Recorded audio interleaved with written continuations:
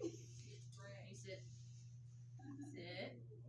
I know how to do it. I just don't want to. This is how I know he's part mastiff and bulldog because he's the most stubborn dog. And when he decides he doesn't want to, like, he's on a walk, he's going further, he's like, nope, and he just spreads out and he pancakes and that's it. Yeah. So he's had at PACC, he's had kennel mates the entire time he was there. He did go to foster that he was with for about a month. He lost almost 10 pounds. And he didn't have it to lose. And he's a big boy, but you can see his ribs in his back, and he needs to be in the back. So he does have masses on his groin area and his scrotum. Right now they think they're skin cancer, but until they go in to do his neuter surgery, they'll remove those masses as well, and then they'll send them out for pathology. So at this point, we don't know. He could be fine once it's done, or it could be, whatever time he has left. We don't know yet. So, but he's starting to come out of his depression. It's funny because the very first day he was here, all that I knew about him, other than his medical notes, were PACC volunteers who told me. So he pancakes. Like when he doesn't want to go, he's done. So I told my volunteers, I said, only because they unload right here, I said, only take him to this courtyard until we know more about him. 45 minutes later, somebody from Lush comes up and says, so one of your volunteers is stuck with a dog down by our store. I'm like, what do you mean stuck? Is everything okay? She's like, oh yeah, he just won't get up. I'm like, oh, I know who it is. So I take this out. I have never met this, so I haven't touched him yet, haven't seen him, nothing. I have to go out in front of the Apple store and wrestle him into a harness so that I can pick him up. This is how we walked from Lush all the way back to the elevator, like this. Oh my God, by the end of the week with him, my back was killing me. My shoulders were sore for 3 days. Oh yeah, nothing like being reminded how old you're getting by a stubborn dog. Yeah. Well, he was 90 pounds then. Now he's only 80, only. But he has been, yesterday and today have been his best days since we've known him. He's been wagging, he's been smiling. He's anxious when he comes off the elevator. He lands it right here, like he knows exactly where he's going and he's happy to be here. Of course he is, because he gets treats all day long. But I think prior to coming here, to be honest with you, even more so than just being a PACC, I don't think he's ever really known like affection. I think he was probably an outside dog. He's got the calluses and everything on his elbows. I think that's where he spent all his time. And clearly at some point, probably I'm thinking as a puppy, they did this to him with his ears, because normally when you see that, if they're done when they're older, they don't have the hair like that. It kind of recovers a little bit more as puppies, so they're fully covered in hair.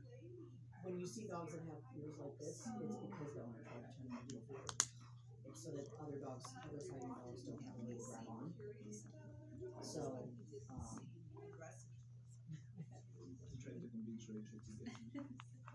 yeah, we would love to get him out of the shelter. They'll move him up faster on the surgical list to get everything done, because it's not just a routine move, because they have to do the masses, so it's going to be longer. Yeah. But him to be able to recover in a home environment would be so much better. And he's not nearly as stinky as he used to be.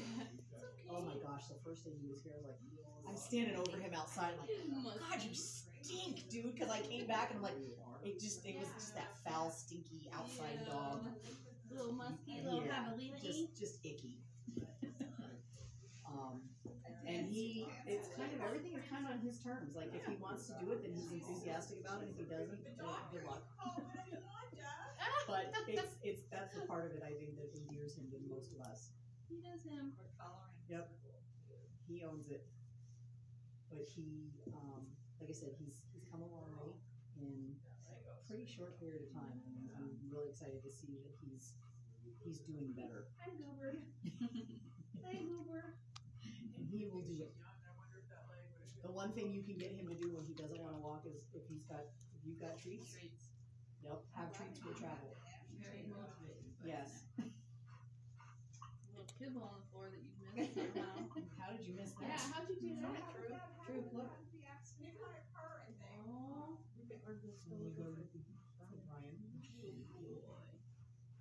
He makes you feel like top liver, doesn't he? Yeah. He's all eyes for Brian. He could not give a damn about No, me. he really, No. no, you're right. But that's okay. I've set my pride aside, and you do. You kind of have to check your ego with him. Because yeah, that's what he's gonna do. yeah. Ryan was here Friday for a while, so he could just come in and spend some time with him. And when Ryan left, he stood here for an hour and a half and just stared at the door. He wouldn't go sit with anybody. He was like, "Nope, I'm waiting for my guy to come back." Mm-hmm.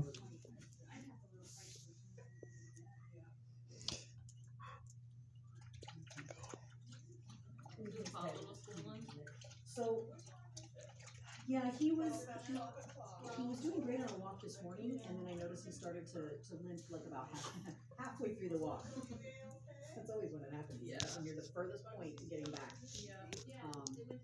We had just come around the outside of the building, and we still had about half of it to get back, and he started to limp. But again, his desire for treats overrode whatever discomfort he was feeling because he just kept going. He's like, "Oh, you threw another one on the ground? Okay, I'll go to that one, and then the next one," and that's how we got back. But they do have him on, because he's got some hip stuff going on. I mean, he's just, like I said, he's kind of a hot mess. But I think it's just the cumulative effect of, his entire life of not being well cared for, So right now they have him on, oh, that's not right, he's supposed to be on something. It was my understanding he was supposed to be on, oh, you know what, I will be calling them actually. He's supposed to be on carprofen to remove his medical needs, and they didn't add it to his, well, you poor boy, no wonder you're still feeling some discomfort. I know. I thought he was doing better because he was on the meds, but he's not, so we'll get him back on that. Yes, that sound coming out of her. Yeah. I'm glad somebody else found it.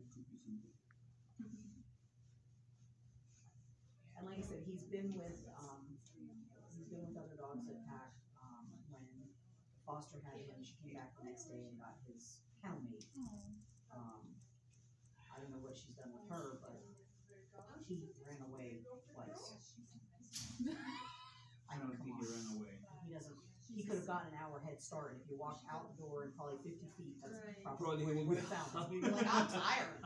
Can you bring me home now?" All right. I have to do a meet and greet with these folks, but if you do have any other questions or anything, just let me know. Okay. Thank you. And I'll give you. I'm gonna give you this. So if this takes a minute and you guys leave, my contact information is all there. Thank you so much. Yeah, you're welcome.